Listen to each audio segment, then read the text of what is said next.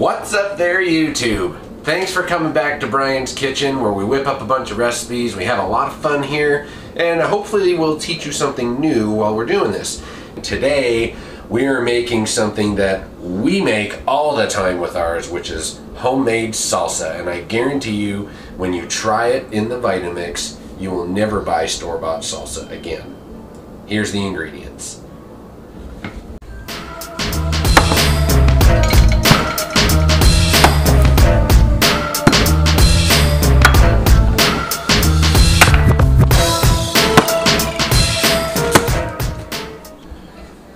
Okay, so to start with, we're going to take our tomatoes and we're just going to cut them in half. These are the Roma tomatoes, which are a little more meaty, but they still have a little bit of that juice on the inside. So what we're going to do is we're going to split them in half like this. I'm going to open up my garbage or your organics bin and just squeeze out the juices from them so that all you're left with is basically this and none of those juices, because you don't want this salsa to be too watery. Okay, so now that we've got our tomatoes, we are going to take off our lid and start dumping them in there, just like so.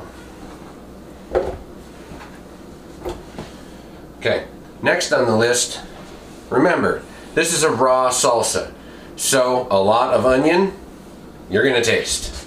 It's going to taste like a lot of onion if you put too much in there, so we're just going to use one small slice of this red onion. And that's about it. Just like that, dump it in. Now for a little bit of flavor here, we're going to use some seeded jalapeno. I chopped it up a little bit. If you want to add a little bit of heat, maybe keep seeds in half of it, or all of it. Maybe you like it really hot, but we just like the flavor of jalapeno because my bowels don't agree with me when I have hot stuff, so there you have it. Now, we're also going to add in some fresh cilantro. Cilantro is one of those things that, again, optional. You can make salsa however you want, but cilantro is one of those things people either love it or they hate it.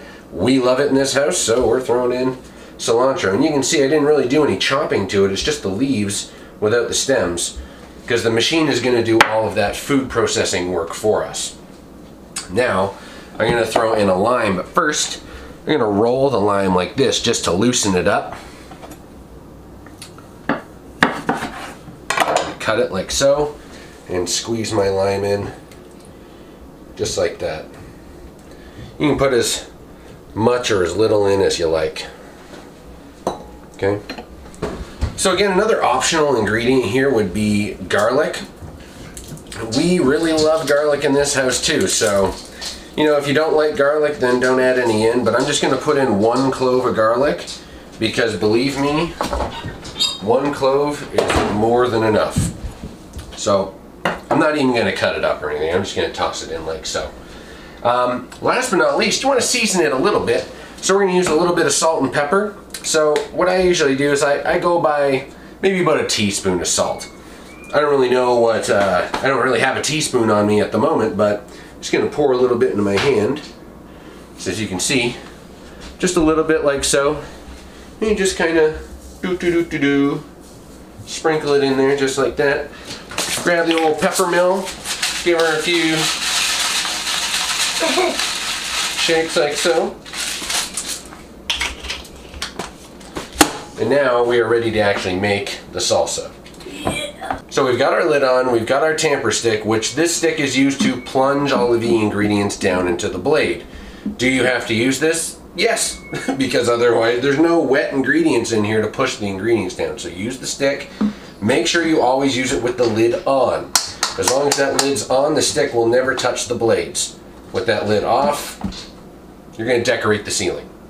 Alright? So for this particular one, we're going to use a lower speed. That means we're going to flip it down to low, and we're going to use this speed dial on the front to be able to adjust how fast the blades are going to move to give us what kind of chunk that we want. Typically, I don't go past about 5. So I'm going to start off on low and increase it to about 3 or 4 and start using that tamper stick and show you how it turns out. Okay? Let's go.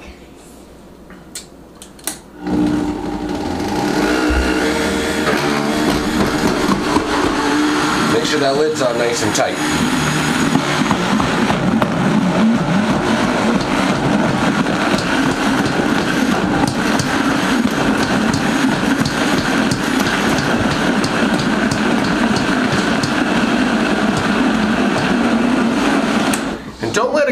too long. Okay, I only want to let it go for about 10 seconds or so. Just because you don't want it to puree everything into like a soup, you still want it to be kind of chunky. So now let's pour it into a bowl.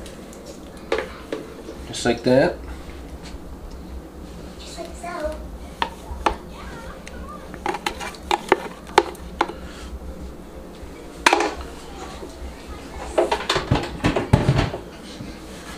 And I guess we should give it a shot and see how good it tastes. I already know that it tastes good because we make this all the time, so don't be fooled by how it looks. It tastes a lot better than it looks. Let's see.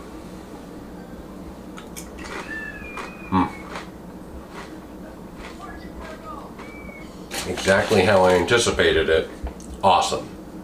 And there you have it. That is homemade salsa in the Vitamix machine. Believe me, it's the best salsa you've ever had. You'll never buy store-bought stuff ever again. I just want to thank all of you for coming by my channel today. It means a ton to me. All 78 of you that decided to come and subscribe to my channel. Doesn't sound like a lot, but 78 of you mean a lot to me. And that's why I keep doing this, and I just want to thank you so much. So if you learned something new here, if you're brand new to this machine, I hope you learned something. Leave a comment down below.